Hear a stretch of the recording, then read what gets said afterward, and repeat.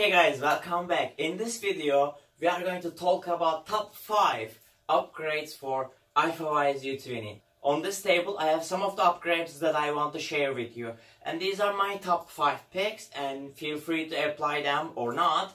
And let's go over them one by one. Upgrade number 1, which is the firmware. Don't forget to upgrade the firmware and check the Facebook group of Alfawise U20 regularly so that you can see the upgrades that are pinned at the very top of the Facebook group. At the screen on the top left or right corner, I'm not sure which one it is, there's going to be a link appearing for you to directly move on to the video which will show you how to upgrade the firmware. Upgrade number 2, spacers. Talking about the spacers, this is what I mean. So when we are talking about spacers, you might already realize why we need them. Because when you home the Z-axis entirely, and when you release the springs all the way up, we still need a little bit more of this height towards the nozzle so that we can level it properly. That is why I 3D printed these two types of spacers that you can choose of. On the right hand side you have 5mm spacers, on the left hand side you have 3mm spacers, and you can download them from the Thingiverse link in the description of this video down below. For me, to be able to get more space while I'm homing the Z-axis, I'm going to use the 5mm spacers. How to attach them is very simple. You just unscrew the knobs that we have. All of them. Basically, you will lift the bed and put the spacers underneath. It's going to be very simple.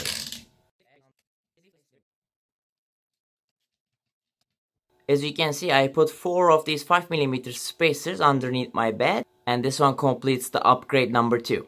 Upgrade number 3, bigger knobs. So in upgrade number 3, what we are going to do is increase the diameter of these knobs so that it's going to be much more easier for us to level this bed. So what we are going to do is take these expanded knobs and insert our knobs accordingly. And as you can see, it's very simple. I designed these just for Alfawise U20, so you can download these in the Thingiverse link in the description down below.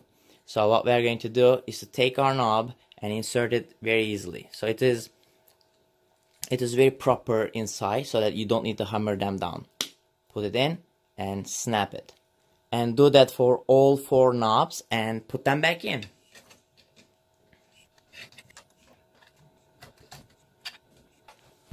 Okay, our Alfawise U20 started to look very badass right now. And don't forget to re-level your Z-axis before start printing, because you elevated your heated bed 5mm up. So it is really important to make your Z-axis re-leveling properly. So basically, don't forget to fasten these knobs and lower the heated bed to the lowest possible position so that you can re-level it. Upgrade number 4, better spool holder. This upgrade is all about filament holder. I know this looks very cool, but it's a little bit hard to pull the filament out of this one because this is very small compared to the diameter of our filament spool itself. So basically, for you guys, I designed a spool holder where you can 3D print it, and the files will be in the Thingiverse link in the description below. Basically, where you can easily put your filament in and clamp this on top of your Alfawise U20 and fasten the knob to hold your spool on the right place. So let's attach this one to our Ultra Base U20. So basically, I designed this in a way that where it's gonna attach properly without requiring any external screws or fasteners. So basically, what I'm going to do is to put it in like this, and then press it down. And it clamps. So make sure that you press these sections to complete attachment. And that's it. It's already attached. If you want to be more safe, I left a small hole in here where you can zip tie this one to your bar if you want extra security. Right now what I'm going to do is to put my filament in there like this and then fasten the knob.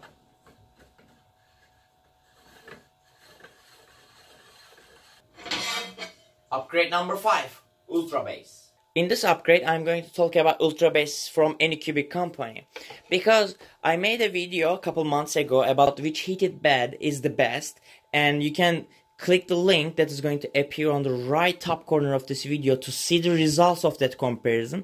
According to those results, basically I love the Ultra Base compared to the Build-Tech. While using this very cool blue surfaced Build-Tech style heated bed of Alfawise, I suffered from some adhesion problems, which which are basically caused by too much adhesion.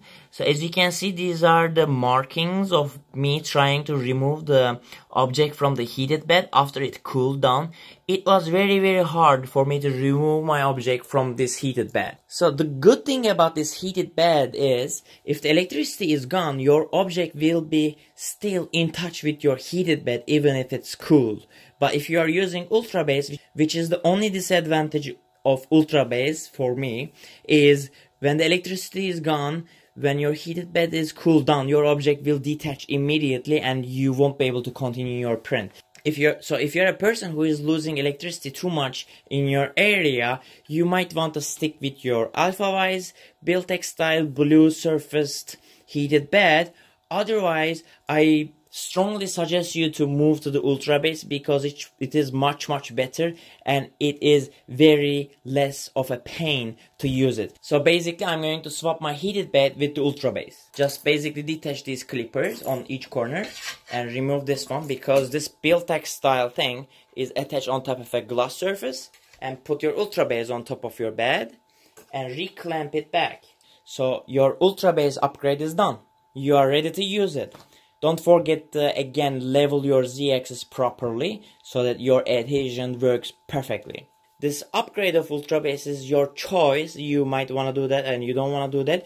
Please watch my video of the comparison of the heated beds and make your decision accordingly. This will definitely help you to not suffer anymore with undetaching objects from the bed of the Alfawise U20 because I was having that problem.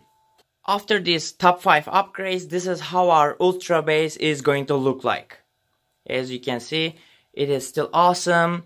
I like the blue color of the bed more, but black is more serious, guys. And as you can see, this is the entire Alfawise U20 with all the upgrades that I put in.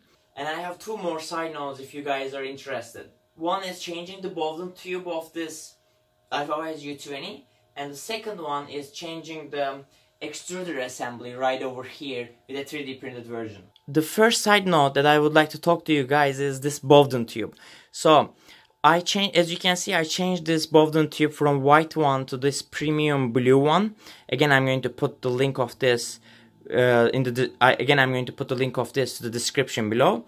As you can see, this has changed. Why I did that is basically after a while my Alfawise U20 started to clog its nozzle and it didn't go away, and I realized that my Bowden tube was gone bad and I basically changed it. And I do suggest to use a premium Bowden tube rather than a normal Bowden tube because this thing is more resistive to heat and it doesn't expand inside the extruder itself.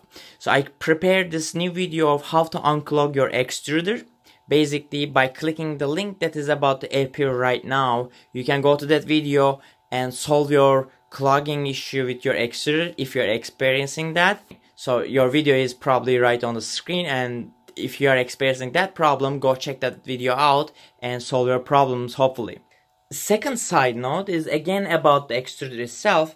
I tried to design this new extruder style where it's going to cool it down from the both sides and it's going to make your extruder 3D printed.